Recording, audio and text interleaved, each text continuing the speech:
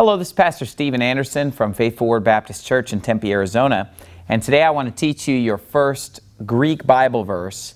And this is probably the most famous Bible verse from the Greek New Testament, which is John 1:1. What we know in English as, "In the beginning was the Word, and the Word was with God, and the Word was God."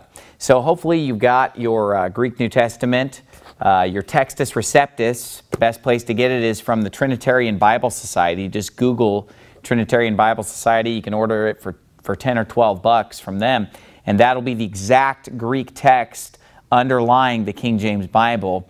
So that way what you'll have in your Greek New Testament will be identical to what you have in your English King James Bible. There won't be any discrepancies or corruption. So you want to get a Textus Receptus, and here's the verse, John 1:1. And so we're going to go through this in Greek, and I'm going to explain it. Now, hopefully you already know the alphabet and understand that.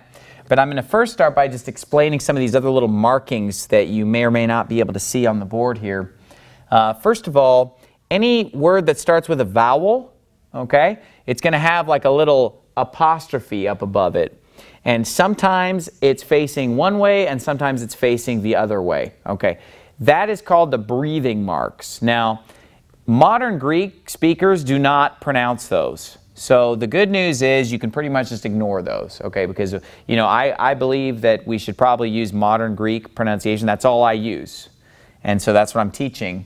But these little commas that either go forward or backward up above the words that start with a vowel, those are breathing marks that in modern Greek pronunciation we're going to ignore those. So that's the good news.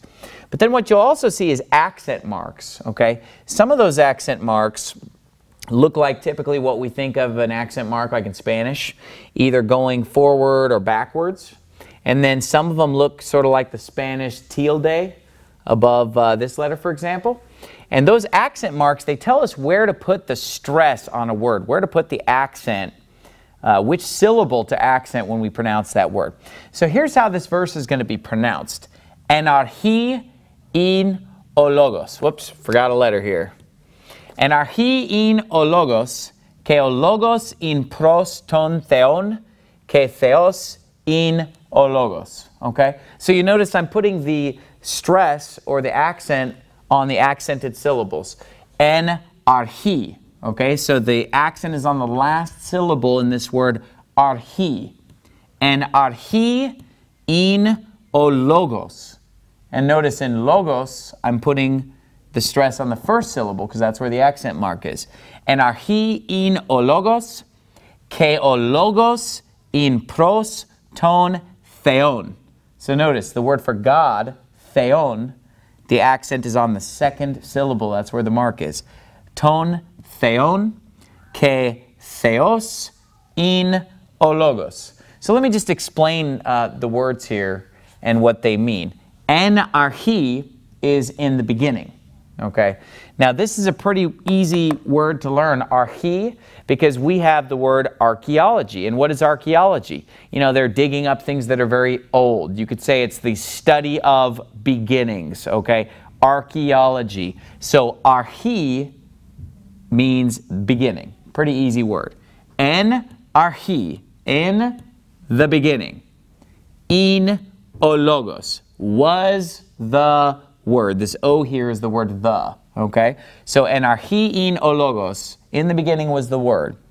Ke o logos, ke means and, ke o logos, and the word, in pros ton theon. In means was, pros in this context means with, ton theon is the God. Okay, sometimes in Greek, the word the will occur in front of God in places where we wouldn't put it in English. You know, it's just a difference between English and Greek. We don't say the God very often, but in Greek, sometimes they use the word the differently than we use the word Greek in English.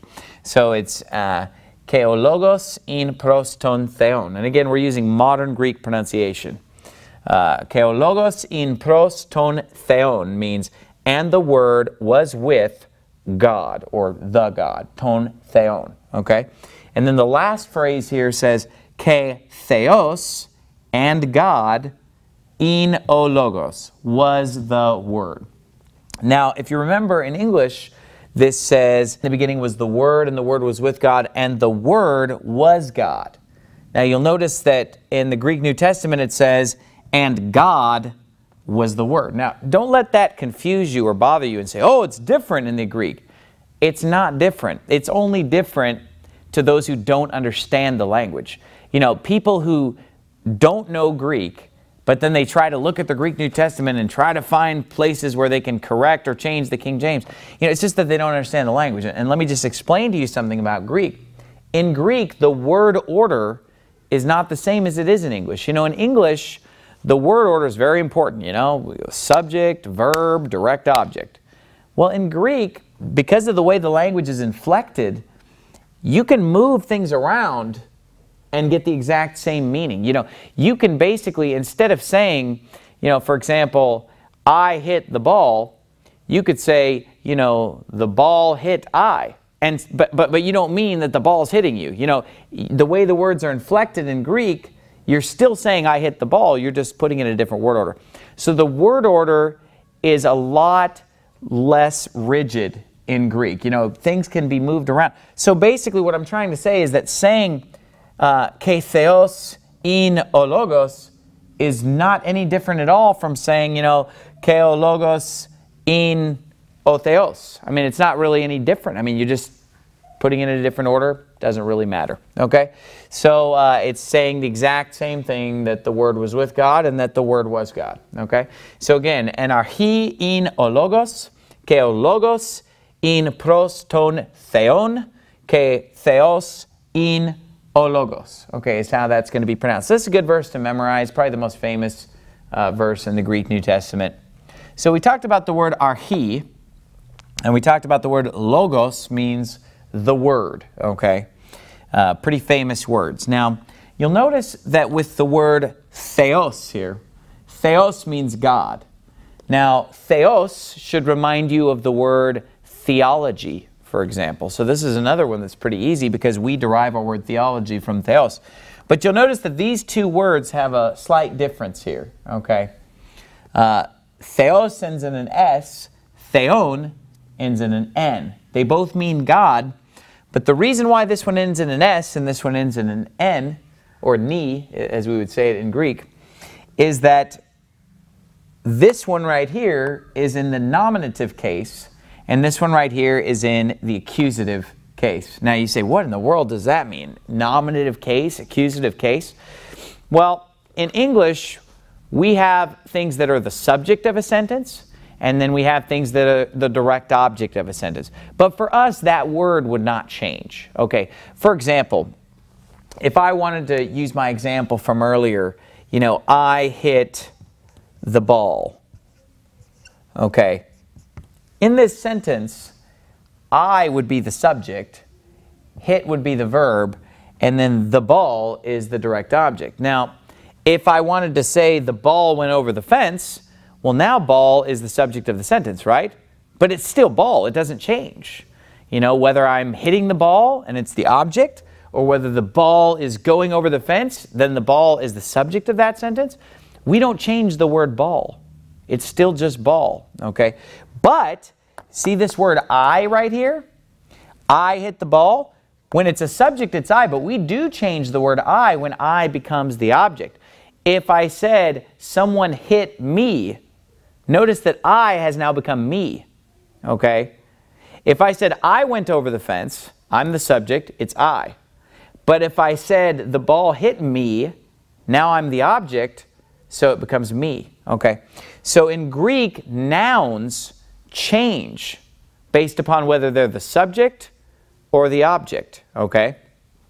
So for example, just as I becomes me, ball, but ball doesn't change. In Greek, God as a subject is going to look a little bit different than God as an object, okay? Now, God here is not a direct object, but God here is the object of a preposition, because this is the phrase, the Word was with God, okay? With is a preposition. Pros is the word for with that's used in this verse, okay? So because God here is the object of a preposition, it needs to become theon, not theos, which would be when it's the subject, such as God was the Word or the Word was God, where it is a predicate nominative or it is nominative because it's the subject. Now it needs to become theon because it's an object of a preposition. So it's in the accusative case. Okay, so when a word is being used as the subject in Greek, it's a nominative case. If it's a predicate nominative, as it is right here in the phrase, the Word was God, if it's a predicate nominative, it's again in nominative case. Subject, nominative case. But when it's an object, such as a direct object, or the object of certain prepositions, of which pros is one, then it's going to be in the accusative case. So, theos becomes theon. Okay? And everything else in this verse is pretty straightforward, right? I mean, that's probably the only thing that would kind of throw you for a little bit of a loop when you first look at this verse. Everything else is pretty straightforward. It's pretty basic. So let's go through it one more time. Enarchi in ologos. Ke ologos in pros ton theon. Ke theos in ologos.